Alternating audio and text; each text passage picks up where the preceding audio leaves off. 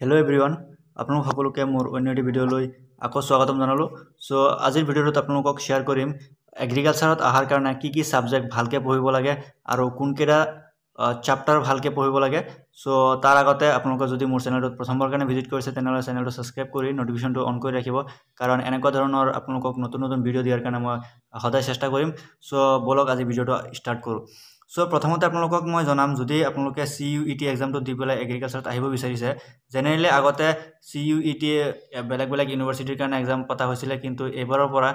CUET ৰ আন্ডাৰত সব university plus এগ্ৰিকালচাৰৰ entrance exam combine কৰা হৈছে সো কেনেকুৱা ধৰণৰ কোৱেশ্চন আহিব এতিয়ালৈকে কোনো প্ৰেডিক্ট কৰিব পৰা নাই কাৰণ ফাৰ্স্ট টাইম হ'ব গৈ আছে সো যদি আপোনালোকে ভাবিছে যে CUET এক্সামটো দি পেলাই এগ্ৰিকালচাৰত আহিম বুলি তেনেহলে আপোনালোকে লাষ্ট ইয়াৰৰ জনেকে ICR ৰ পেপাৰ আহিছিল সেম তেনেকুৱা পেপাৰৰ প্যাটাৰ্নটো হিয়তে ফলো কৰিব বুলি চান্সেস আছে কাৰণ যেহেতু এবাৰ ফাৰ্স্ট টাইম CUET আন্ডাৰৰ পৰা এগ্ৰিকালচাৰত লব সো ডাইৰেক্টলি প্যাটাৰ্নটো চেঞ্জ কৰিব নোৱাৰে সো আপোনালোকে মোস্ট প্ৰবাবলি ICR ৰ প্ৰিভিয়াস ইয়াৰৰ প্যাটাৰ্নটো এবাৰ চাব জেনেৰেলি ফিজিক্স আৰু কেমিষ্ট্ৰিৰ কাৰণে ইমান টেনচন লোৱা দৰকাৰ হোৱা নাছিল এগ্ৰিকালচাৰত অহাৰ কাৰণে কাৰণ ফিজিক্স আৰু কেমিষ্ট্ৰিৰ ইমান টাফ কোৱেশ্চন অহা নাছিল আৰু লেন্দি ক্যালকুলেশন অহাই নাছিল জেনেৰেলি বহুত শৰ্ট ফৰ্মুলা কেটা আছিল আৰু হৰৰা ডেফিনিশন কেটা আছিল আৰু ক্যালকুলেশন ইমান নাছিল কব গলে সো ফিজিক্স আৰু কেমিষ্ট্ৰিৰ কাৰণে আপোনালোকে জিমান ফৰ্মুলা আছে কিতাপত সব ফৰ্মুলা কেটা মনত ৰাখিব তেনেহলে আপোনালোকৰ ফিজিক্স কেমিষ্ট্ৰিত কোৱেশ্চন হৈ যাব ইমান মানে টাফ কোৱেশ্চন নাহে আৰু যদি বায়োলজিত কব বিচাৰো তেনেহলে বায়োলজিটো আপোনালোকে হোল সিলেবাস পঢ়িব লাগিব তাৰ ভিতৰত আপোনালোকৰ বটানি পাৰ্টটো মোস্ট ইম্পৰ্টেন্ট কাৰণ বটানিৰ পৰা ম্যাক্সিমাম কোৱেশ্চন আহে প্ৰথমতে যদি আমি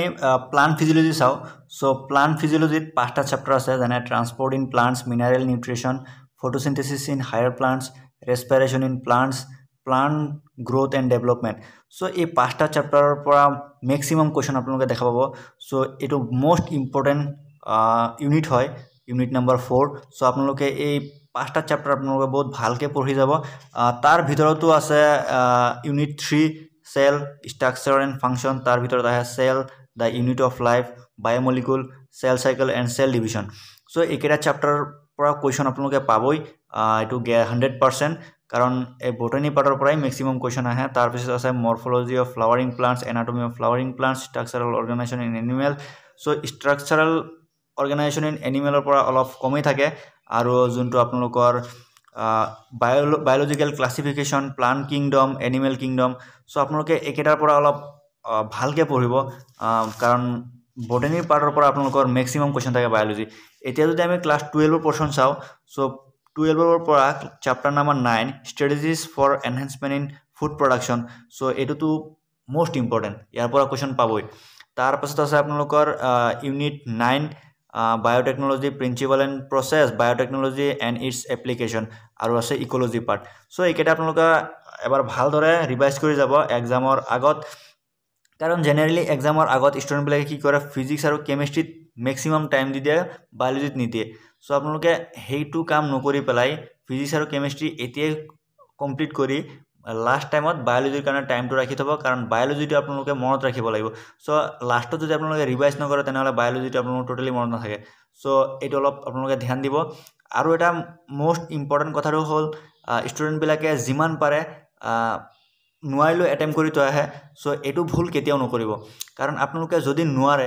নোৱাৰিলে আপোনালোকে নেগেটিভ মাৰ্ক খাব আৰু নেগেটিভ খোৱাৰ পিছত আপোনালোকে জিমান মাৰ্কস পাব জিমান কেটা কাৰেক্ট হয় কোৱেশ্চন কেটা এই তাৰ পৰা আপোনালোকৰ মাৰ্কস কে গুছি যায়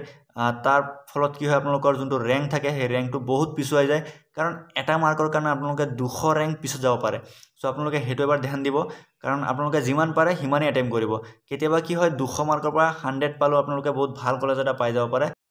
সো আপোনালোকে নেগেটিভ মাৰ্কিংৰ ওপৰত অলপ ধ্যান দিব আৰু এক্সামৰ ৰিলেটেড যদি কিবা আপোনালোকে জানিব বিচাৰে তেনেহলে মোক কমেন্ট কৰি নিশ্চয় জনাব মই জিমান জানো আপোনালোকক হিমান মই হেল্প কৰিবলৈ চেষ্টা কৰিম সো আজিৰ ভিডিওটো ইমানখিনি আছিল যদি ভিডিওটো ভাল লাগে তেনেহলে ভিডিওটো জিমান পাৰে লাইক কমেন্ট কৰি শেয়াৰ কৰিব